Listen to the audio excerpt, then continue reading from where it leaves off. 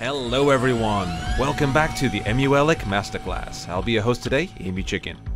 What do we do when we first get our microSD? That's right, we open it up.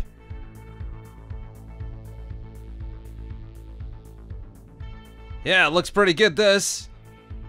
It's got SanDisk written on everything. Whoa! Slow down. Don't get excited yet. It doesn't matter where you bought your microSD, be it Amazon, AliExpress, there is always a danger of getting a fake product. This may look like a SanDisk, smell like a SanDisk, but does it walk like a SanDisk?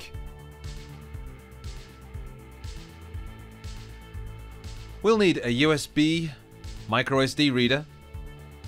This little thing ain't that great, so make sure you use something more reliable like this. This is an SD card reader, but with an adapter, you can use it just fine. Let's go! First, let's check the differences between a fake and a genuine. First, fakes may have a slower read and write speed.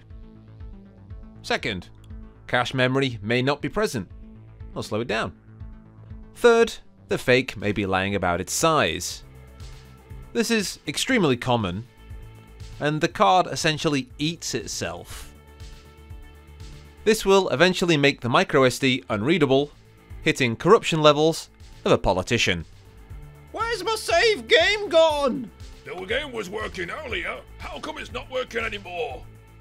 Thankfully, we can check for these fake capacity cards by using some free software. If you check the description below, there's a link with a lot of information. 11 ways of finding fakes. I'll show you the one that I use often, but if it's no good for you, you'll have 10 alternatives here. The one I use is Faketest. Click on the title and you get to the website. If you get a security error, don't worry, this is perfectly safe. Wink wink. So go to Faketest here, click that. There's also more reading if you wish to do so, including how to repair the memory device. How cool is that? At the bottom we'll find the download links. I'm going to choose the very bottom one, latest version with no password. Make sure the microSD is attached to your computer. Check the driver letter in Explorer. System, special techniques, the character stashing, fake running. flash test. At the pop-up we'll hit yes, then OK. And then we'll choose from this drop down here our microSD, which is G, and then push quick size test. If any data is on this drive, it'll be destroyed, but as this is a new microSD, there is no data to destroy.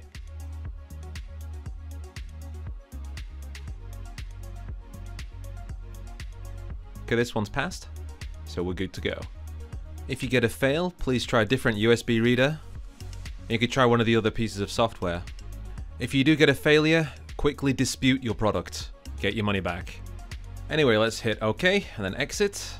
Reinsert the microSD. And then format. Here I recommend using a file system as exFAT. This is the most compatible and you can use very large pieces of data. Hit start, OK.